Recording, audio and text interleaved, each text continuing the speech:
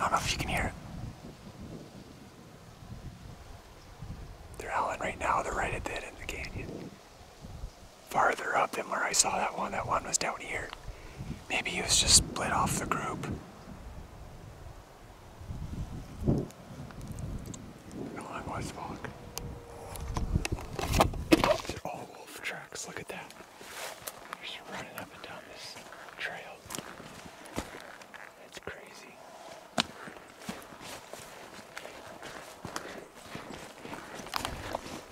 I'm gonna stop out and just sneak in. See if I can get close and make a man. 2 rookie mistakes happened all at once. I scoped myself, and the scope was dialed for 1,000 yards from my brother's target practicing the day before.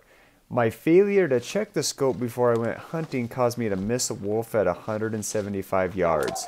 All I could do is sneak into the howling wolf, hoping he will give me a second chance.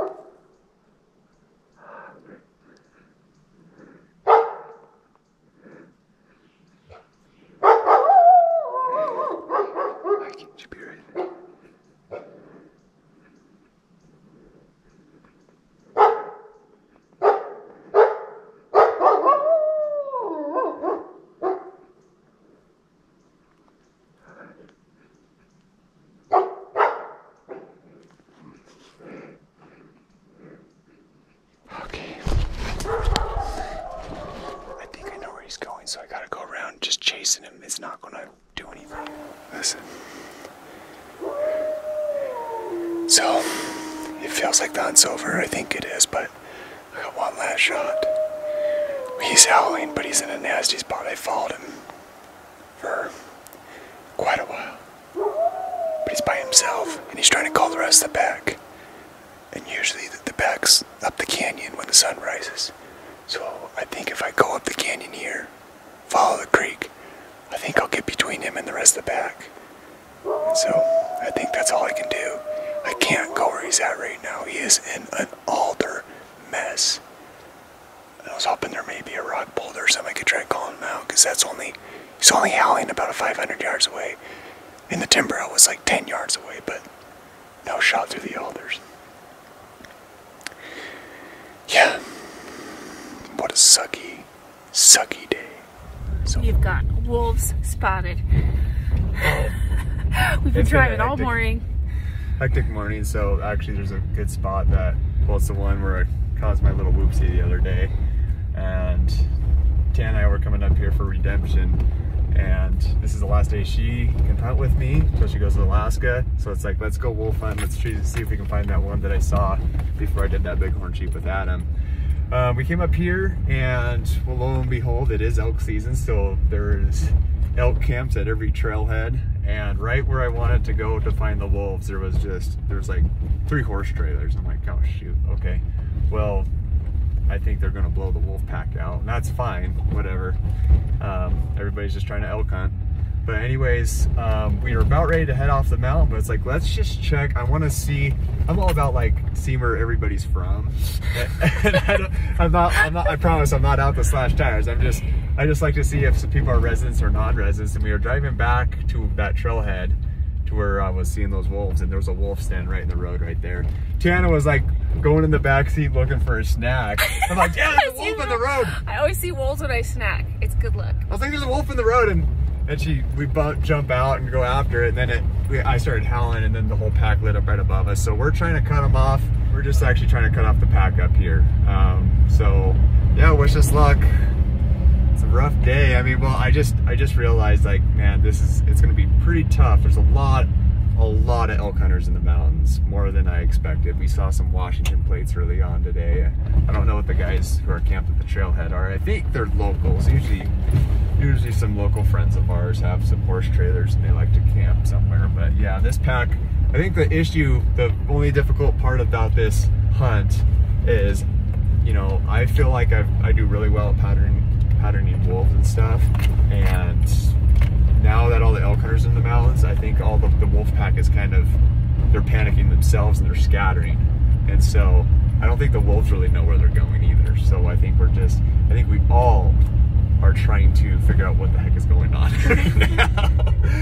I'm like, it's really weird where the wolves are right now, but it makes sense. Let's cut them off, Tana. Get the gun ready. We're coming up on them soon. The wind's horrible. We can hear them howling. Sounds like there might be 4 or 5.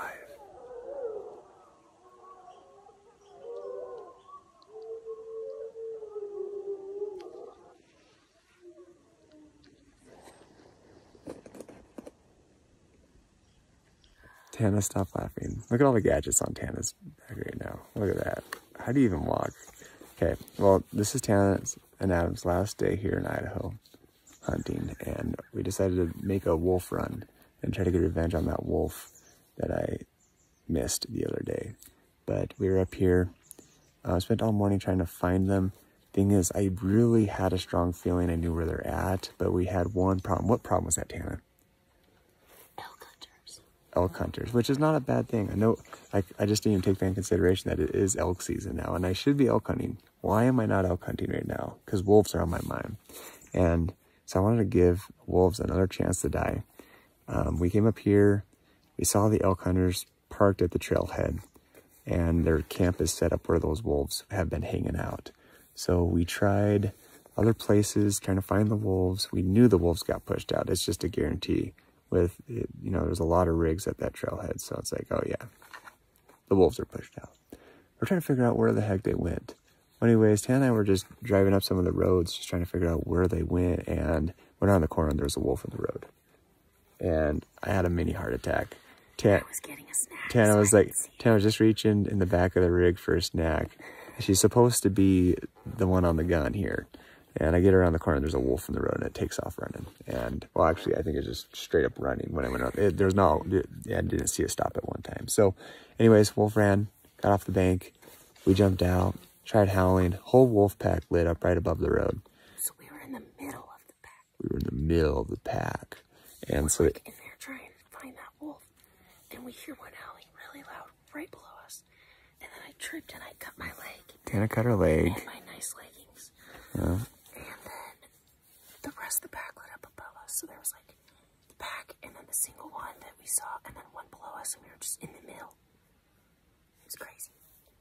It was crazy. And then so, well, rather than, you know, being one step behind, I thought we'd be one step ahead and try to get above them. There's a road above where those wolf packs round, so I drove above them, and come to find out they were between the two roads. So I actually left Tana there. I was like, they may escape. right, you know, that might be their escape route, and there's just like a really good long straight stretch. So I was like, I'll leave Tana here, I'll cut below the road, and hopefully be able to push them past Tana. But then they just kind of stopped talking, and that's kind of where we're at now. So I worked my way up the ridge, howling, trying to find them again where they were, and I don't know, they kind of ran away. And so right now we're tracking wolves with no snow. How's that going, Tana? Well, every couple hundred yards you find one track in the dirt. But they're all heading the same direction. They're kind of staying on this nice little trail here. So, but yeah, every so often you'll see a claw mark, and Tana's like, I think it's a claw mark. And I'm like, yeah. But we're just trying to find out if they went this way or this way. Because we did see some wolf tracks heading that way too. So, the unfortunate thing is the wind is just the swirling. It's just the swirling. Yeah. Oh, good. To going right where we're going. That's always nice. Seems like the wind always...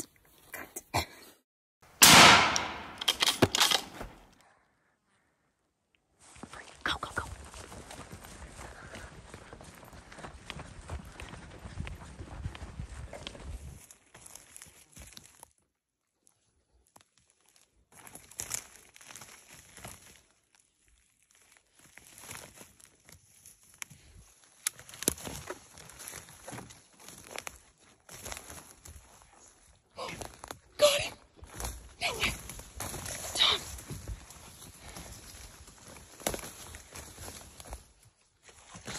Wait a second.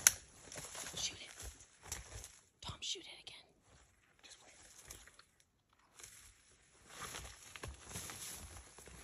That's a beautiful wolf, Tana. I know. That's white. Yeah. That's a good wolf, Tana. Is he dead? He's dead. That is a beautiful wolf. That is a beautiful wolf. I know, I saw it was white. Oh my gosh, Tom. That was insane. Come here. Why are you keeping me hanging here right now? I just can't believe that just happened. We just did that recap talking about that track we were following, and I was lagging behind, just being slow. And then I see Tom get down, so I knew around the corner there was a wolf, and I just stayed still because I didn't want to scare it. Well, No, I didn't know if there was more than one. We just didn't know if we had to go this way or this way for the wolf pack, but we like, there was kind of a spot back here. Well, sometimes they'll hang out during the day, so we decided, let's just go around and try to get them located. We just walked around the corner on this old grassy road, and this beautiful white wolf starts running right at us, and I was just like, damn, stop! And I pull up, and it just sits there, like it stands there forward, and I'm just like, for me. And I know a lot of people pull the trigger really quick, and I had that hesitation where I wanted to pull the trigger, but I was like, hold a second. And then all of a sudden it started to turn broadside, like I wanted to run. I shot right, I just perfect, pulled the trigger right behind the shoulder. It ran and but then it flopped, sorry. It flopped, it was flopping in the road. Ted's like, do I need to shoot too? I'm like, no, it's dead. It's a dead wolf.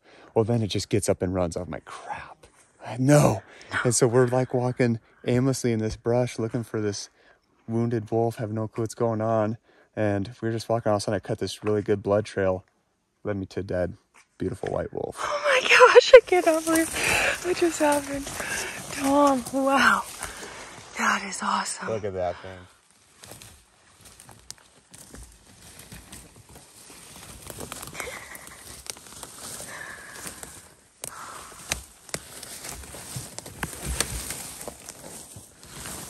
Big male. Nice. What just happened? Show me your hands. They're dirty. Turn red a little. And it's elk season. Why am I not elk hunting? To ask me, Tana, why am I not elk hunting? Why are you not elk hunting, Tom? Because wolves are on my mind. I should have probably pulled the trigger earlier, but I'm glad everything worked out the way it did. It first saw me, I was about ready to pull the trigger, and then it kind of stood broadside like I'm about ready to bounce. Pulled the trigger, and it just dropped right in front of us. Flopped around. Tana's like, should I shoot too? I'm like, oh no, it's down. Like, it's good. But then the wolf got up and bolted into him. I'm like, crap, Tana. This is his oh crap. And then that's his blood. And he actually, I always say wolves leave the worst blood trails. This thing bled like a stuck pig, and he ran 75 yards and piled up. Beautiful white wolf. Stuck in the rut. 2022, wolf on the ground. Man, I've worked after this pack, boy, I tell you. I've gone up here a couple times in August, and I've just been doing everything I can to pattern these wolves. And then a week ago, I had my true opportunity on a really big male, and I made a really big mistake. I don't know if you can see this little scar right here, but I was hiking to the spot where I've been seeing the wolves and seeing activity, and there was a big male just standing broadside. And I pulled up, I shot. I had my hunting pack on my back and it was pushing low forward on my neck. And it caused that scope to hit me in the face. Wolf ran off. And I was like, what the heck? Like, should have been a dead wolf. I'm sitting there scratching my head. Man, the flies are horrible. But all of a sudden I was just sitting there playing with the turrets, and I found out that the turret was an entire rotation off. Travis shot the gun the day before on a target, and I forgot to check that morning. So he was shooting at 1,000 yards. So that gun was dialed for 1,000 yards, and I missed the wolf at 170 yards. So that was really painful for me. I was sad, not just the fact that I missed a wolf, but it was an area we used to elk hunt a lot and had a lot of elk. And so it just seemed like we're back to square one, trying to do some predator management. But then I had to take time off the hunt with Adam on his sheep hunt in southern Idaho.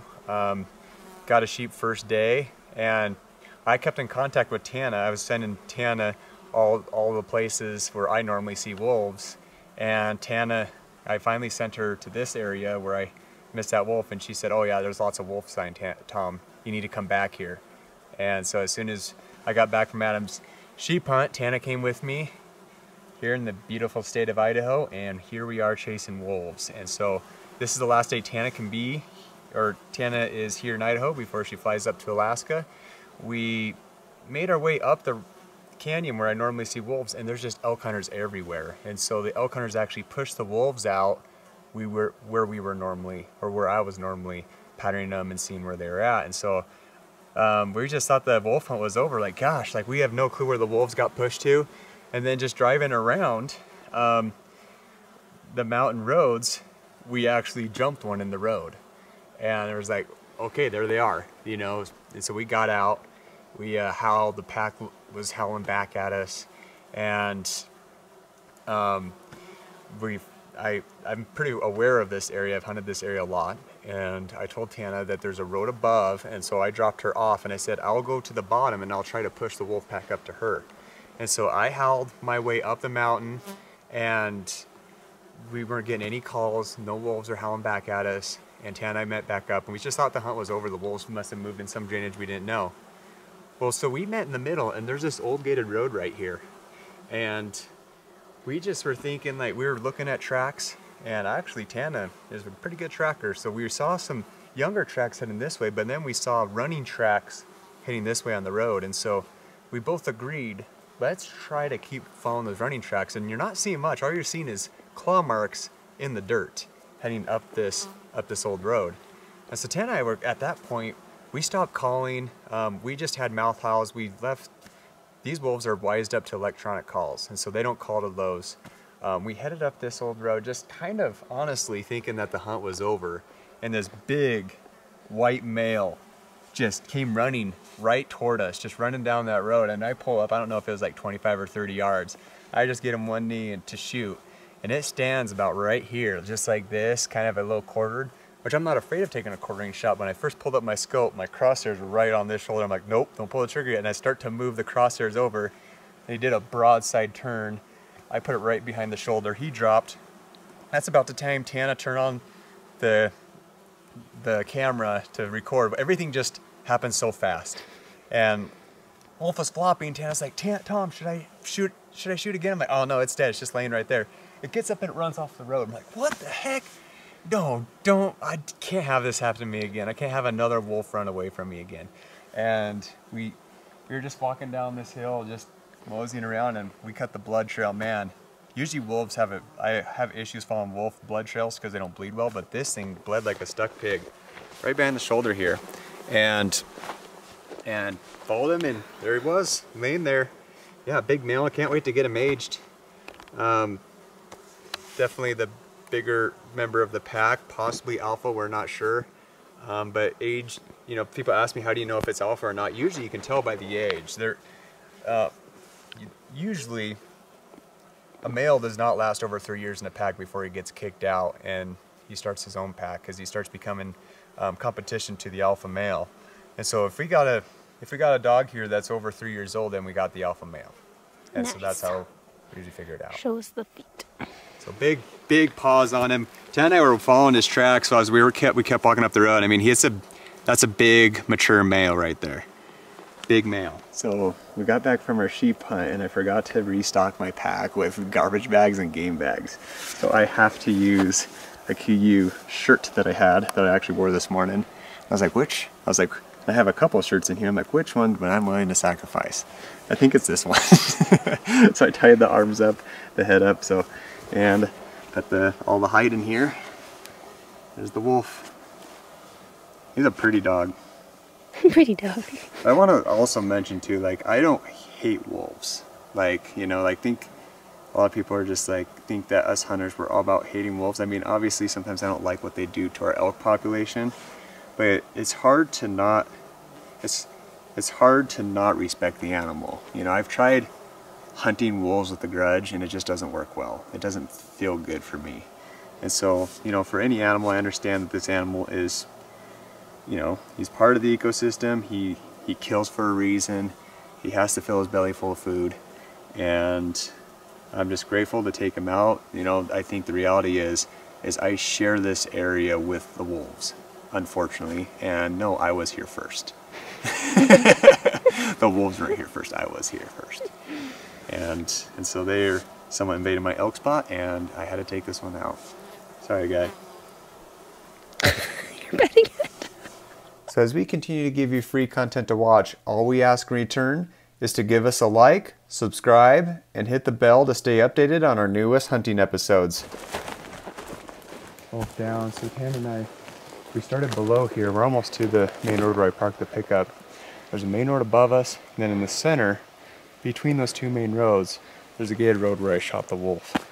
I thought I was actually going to have a chance in killing one of these wolves, like there was a wolf pack. I was going to have a chance to kill him in the cedar grove here and I got quite a few shooting lanes. Little did I know I was going to shoot it on that gated road, that really nice grassy road. You just never know with wolves. It's pretty crazy. They're a really crazy critter. I can't tell you enough that, I've hunted a lot of animals over the years and there's nothing that gets my heart going like a wolf hunt.